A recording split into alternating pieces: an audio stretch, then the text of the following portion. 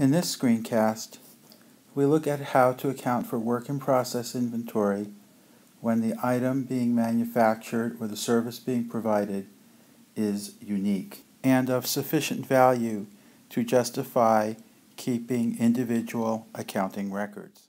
Generally, the accounting for direct materials and direct labor is straightforward, and most of the attention is on the accounting for overhead. Overhead is accumulated in a temporary account, often referred to as the overhead control account. And the main question is how to take the overhead costs out of the overhead control account and assign it to work in process. In this example, we'll use what is called an actual overhead system, where overhead is accumulated during the accounting period and then allocated at the end of the accounting period based on some cost driver, in this example, direct labor cost. The direct labor cost from the two work in process accounts, $2,400 and $3,000, and do a side calculation. And essentially what we want to do is prorate the overhead control costs based on the percentage of direct labor costs associated with each job. The percentage of total direct labor associated with job 121 is 2,400 over a total of 5,400. So if we take that 2,400 and divide by the 5,400, we end up with 44.44%. A similar calculation allows us to calculate the percentage associated with job 122 as 55.56%. We now use the prorated percentages to take the overhead out of the overhead control account and to assign it to the work in process account. So in the last slide, we calculated the percentages. Now we can use those percentages to actually allocate the overhead. So for job number 121, we take the total overhead costs of $10,700 and multiply that by the percentage, 44.44%.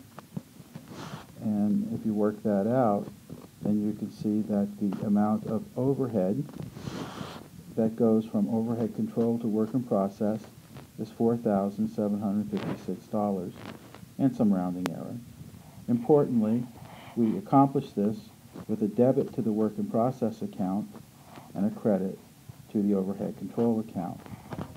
We would do a similar calculation for job 122, but now instead of using 10,700 times 44.44%, we would use 55.56%, and we end up debiting work in process for $5,944 and crediting the overhead control account for $5,944.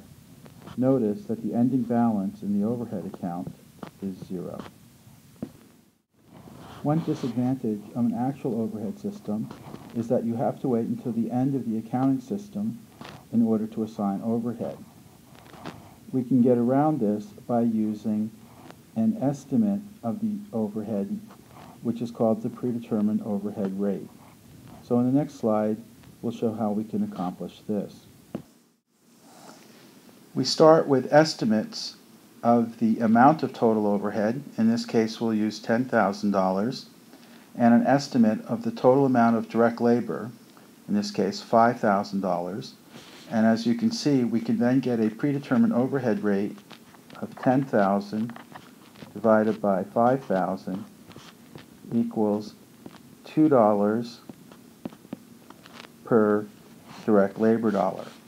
So what this means then is that every time we assign a direct labor dollar to a job, we will assign $2 in overhead.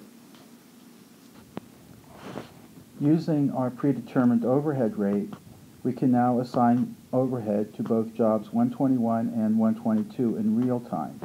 So for example, job 121 had $2,400 of direct labor costs. We multiply that by the overhead rate of $2, and therefore we're going to assign $4,800 in overhead. And once again, we accomplish this with a debit to the work in process account for $4,800 and a credit to the overhead control account for $4,800.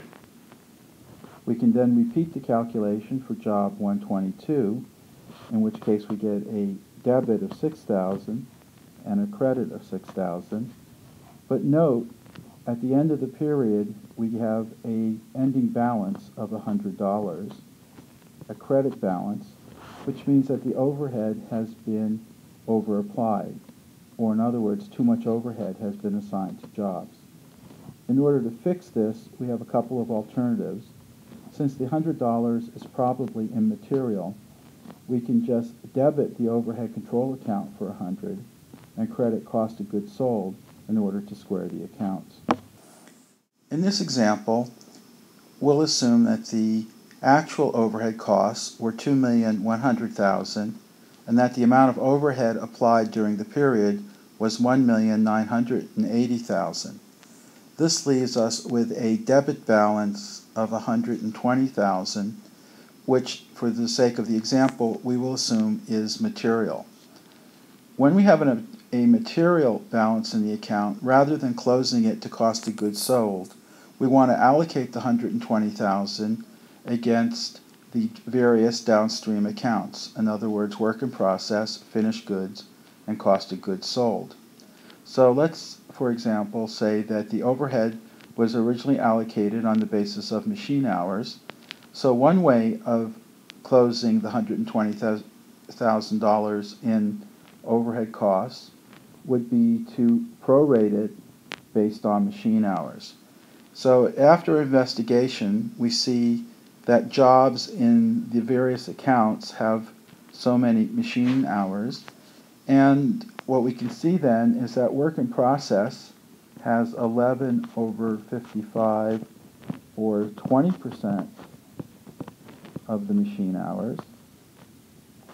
Finished goods has 10% of the machine hours used during the period, and therefore cost of goods sold has 70% of the machine hours used during the period.